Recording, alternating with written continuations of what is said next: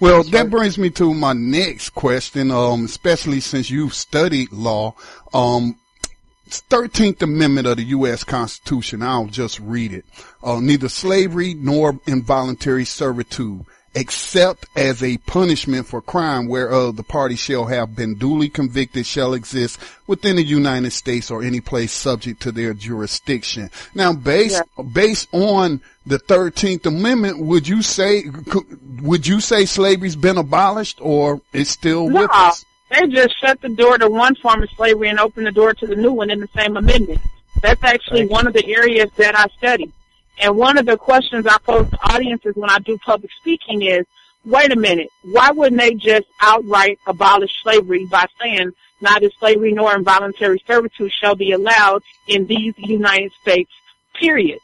Right. Why not just outright abolish slavery? Why open the door to a new form of slavery unless you had ill intentions from day one? And the evidence shows that that's exactly what happened. They changed the laws to criminalize standard behavior by black men. So if a black man is talking too loud, hanging out late at night, unemployed, spitting on the sidewalk, that was enough for a southern white sheriff to scoop him up.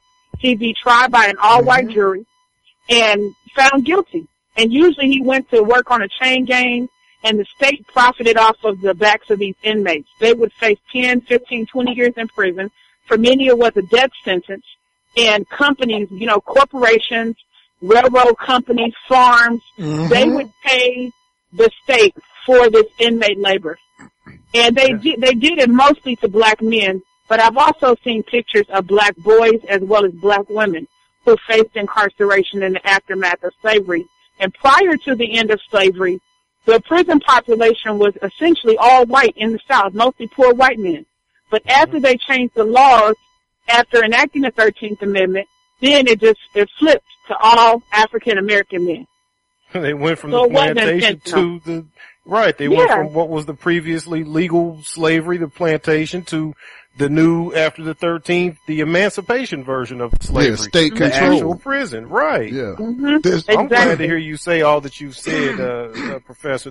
This whole show, when we started off, I was just saying how encouraged I am to be a part of a nationwide, week of events and to be able to talk with people that are active and in the field and making changes and doing, because, as an individual, I'm sure you, experience this as well. You can easily get drained just from the stories and from the information and, like you said, the facts, the numbers, the reality of it. So, that's encouraging just to hear you even speaking like you are on this subject. Yeah, and Harriet Tubman didn't give up when she went back 19 times to free 300 slaves. I can't give up.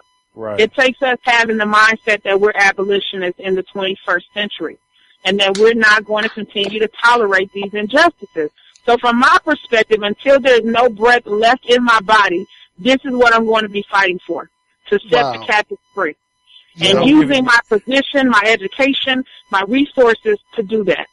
Cyber hug. Can you feel that big hug? Oh, I'm a kid here from us right now. See, y'all getting me fired up. I'm just trying to have a little conversation on the radio. There's two but things that's just the spirit behind it. It's just, and I'm a person of faith as well. And I just believe that God has called me into this work to speak truth to power and let the chips fall where they may.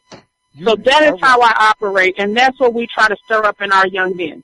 So you guys don't have to tolerate what they're trying to put on y'all. You more than what they're trying to say you are. So rise up and take a stand. Rise up.